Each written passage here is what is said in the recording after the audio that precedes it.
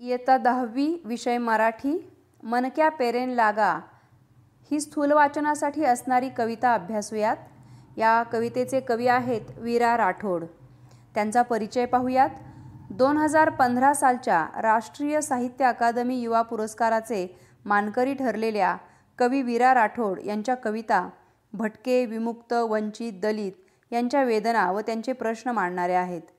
सामाजिक कार्यात सक्रिय असलेल्या वीरा राठोड यांच्या सर्वच कविता संवेदना जागृत करणाऱ्या आहेत। त्यांच्या अनेक कविता त्यांनी बंजारा या आपल्या बोलीभाषेतून लिहिल्या। मनक्या पेरेन लागा या त्यांच्या बंजारा भाषेतील कवितेचे विनायक पवार यांनी मराठीमध्ये रूपांतर केले आहे। ते आज आपण अभ्यासणार आहोत। कवितेची मध्यवर्ती कल्पना पाहूयात। एक बीज मातीवर पडते, मातीशी त्याचे घट्ट मायेचे नाते जडते। माती बीजावर अशी अतूट माया करते की ऊन, वारा, पाऊस, पाणी, वारा, वादळ याला कशालाही न जुमानता ते सर्व सोसून दुष्काळाशी सामना करून त्या बीजाचे झाडात रूपांतर करते। बीजाचे झाड होईपर्यंत माती त्याची खूप खूप काळजी घेते। कवी म्हणतात, चला आपण माणसे पेरूया, माणसांचं बीज पेरूया, म्हणजे त्यातून मानवतेचे झाड निर्माण होईल। कविता एकदा ऐकूयात आपण। माणसं पेरायला लागू, एक बी मातीत पडतं, मातीशी त्याचं घट्ट घट्ट नातं जडतं। माती त्याला लावते जीव, अशी काय घडते, ऊन, वारा, पाऊस, पाणी, वारं, वावधान, दुष्काळाशी लढते। एक दिवस त्याला झाड करूनच सोडते। चला आपणही माणसं पेरायला लागू। कवितेचा भावार्थ पाहूयात। एक बी मातीत पडतं, मातीशी त्याचं घट्ट नातं जडतं, माती त्याला लावते जीव।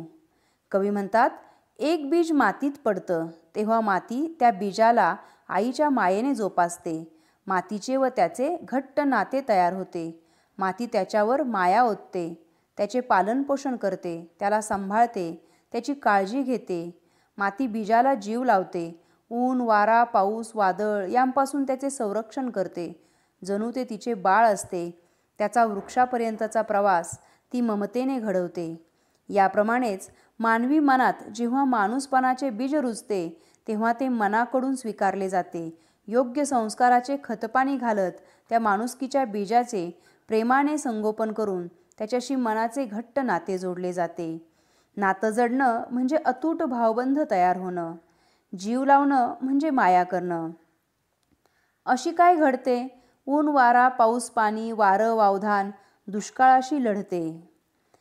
ती बी आणि तिला जपणारी माती ऊन, वारा, पाऊस, पाणी, वादळ, वारा आणि प्रसंगी दुष्काळासारख्या कठीण प्रसंगांना सामोरी जाते।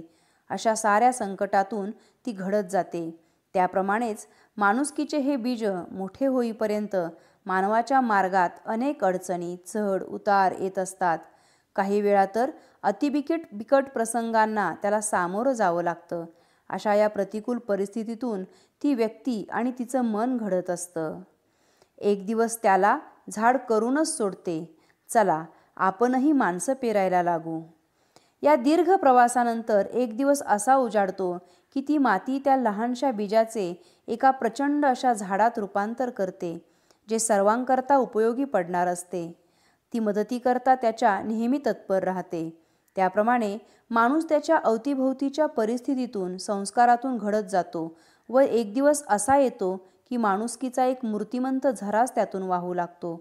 माणूसपण जपणारा, माणसाला माणूस म्हणून वागवणारा माणूस तयार होतो। माणूसपण हरवलेल्या या समाजाला माणसांची खऱ्या अर्थाने गरज आहे। त्यामुळे माणसात माणुसकीची निर्मिती करणं खूप खूप आवश्यक आहे आणि म्हणून आपण त्याची रुजवणूक करूयात, असं इथे कवीने म्हटलं आहे। आज जगात माणूस आपल्यातील माणूसपण हरवून बसला आहे। खून, दरोडे, भ्रष्टाचार, युद्ध, दहशतवादी हल्ले अशा अनेक घटना हे सत्य आपल्यासमोर आणत असतात। स्वार्थाच्या, फायद्याच्या जंजाळात अडकलेली माणसं, नवतंत्रज्ञानाच्या आहारी गेल्याने आपल्याच माणसांपासून दुरावलेली माणसं आज जागोजागी पाहायला मिळतात। माणसामध्ये माणूसपण नसेल तर त्याला माणूस का म्हणावं, असा प्रश्न पडत आहे।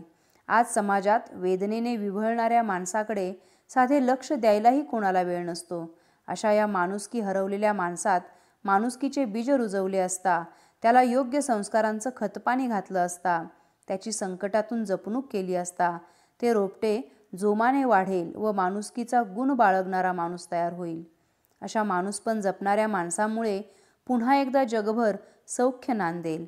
यासाठी सर्वांनीच या माणूस बनवण्याच्या प्रक्रियेत सहभागी होण्याची गरज आहे.